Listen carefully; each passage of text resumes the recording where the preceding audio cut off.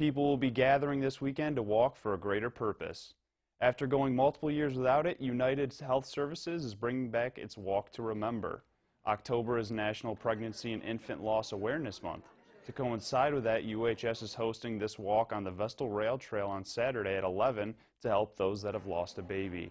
UHS News nurse educator Danielle Cavanis says that this sort of tragedy unfortunately happens more often than people realize.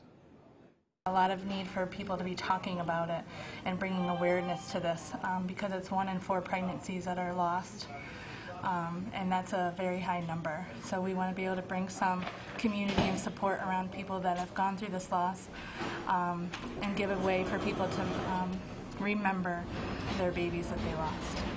The event will feature rock painting for kids to put on the rail trail in remembrance of their lost sibling.